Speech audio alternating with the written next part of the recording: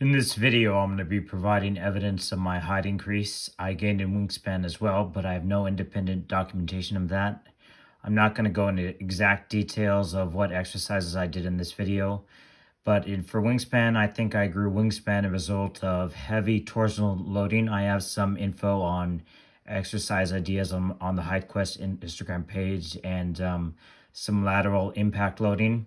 For height, I think some of it is posture, yes.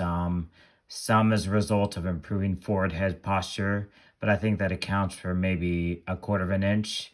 For legs, I think most of the height gain is a result of lateral impact loading. I did not gain in the legs from static lateral loads, only from dynamic lateral loading, i.e. tapping the epiphysis with a hammer. Otherwise, I would have gained height between 2008 and 2012. These are my height records from 2008 to 2023. In 2008, I started over the age of 21, mind you, at about 5'7.5" with a 72.5-inch wingspan. At this point, I was going to a chiropractor, and he measured me before the adjustments, and I measured at about 5'7.5", and after at 5'7 3/4. That's how much I gained after massage too, about 1/4 of an inch. From my experience, unless you have really bad posture, you can't gain the 1 1/4 inch of that from stretching or whatever that I'm claiming here, unless you have really, really bad posture.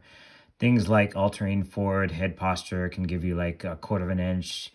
But if that were the case, if most of my gains were from posture, there would be more variance in my height rather than a straight upward trend. But when soldiers are elevated, that can take a little bit of tight height as well.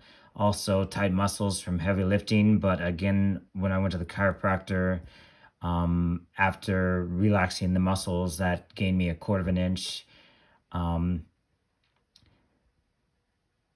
did a lot of experimentation with heavy torsional exercise with heavy weightlifting in the arms, and so between 2008 and 2012, I did gain some wingspan, so I gained 2 inches of wingspan.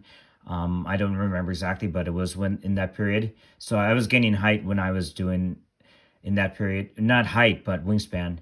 I also have scoliosis, which makes an increase in height even more impressive, as you'd expect height to decrease over time.